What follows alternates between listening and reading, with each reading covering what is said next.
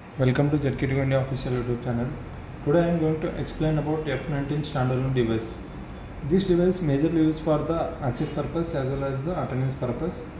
It is having 30,000 disk capacity. We can add 3,000 fingerprint, 30,000 card, and also we can check the password for the verification. And it is able to store the 1 lakh transaction capacity. This device requires 12-volt power supply to run the device. For the communication, it is having TCP/IP, RS485, VGAN, and also supports USB, and Wi-Fi is optional. We can connect this device with the ZKTeco lock exit button and RS485 and VGAN reader for the access purpose. You can see the device. We have provided with the 2.4 inch of TFT color screen display, and this is the keypad. This is the MROK button for the main menu, and this button for the exit, upward and downward arrow, left and right arrow. And you can see this is the bell button. We can use the device for the calling bell purpose. We have to connect with the external bell, so we can use this button as a calling bell. This is the fingerprint sensor to read the fingerprint, and it is also having the card sensor here to read the card.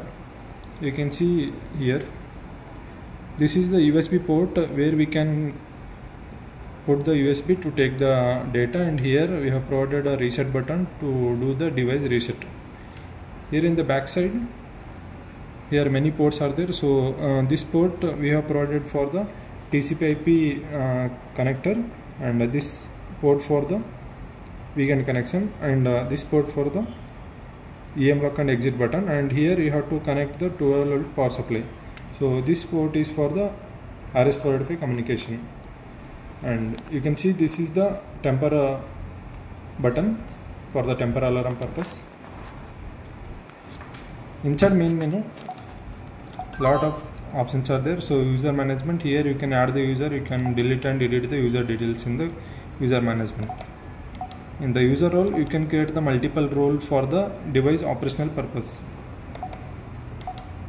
In the COM menu, anything like settings related to the Ethernet and anything like cloud server setting, VGAN setup, everything you have to go for the COM menu. In the system, you can change the date and time, attendance settings, and fingerprint settings, and you can do the device reset.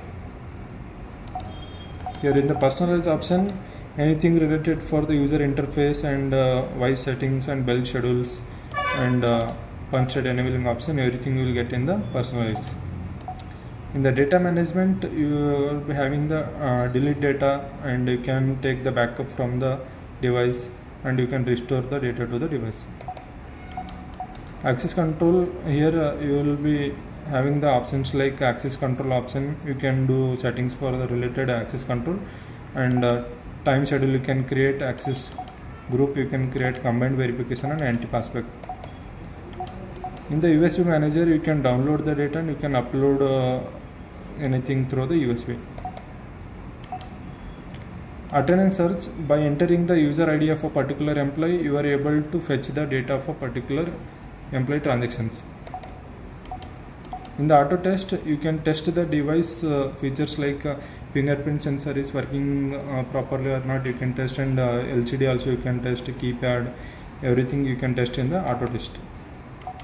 In the system info, you will be getting the information regarding the device capacity and device related things, and device info you will be getting here, and firmware details also you will be getting in the system info. So this device we can connect with the ZKTeco softwares like EasyTime Pro, EasyWDMS, Intelligent Time kind of softwares. This is all about F19 standalone device. Thank you.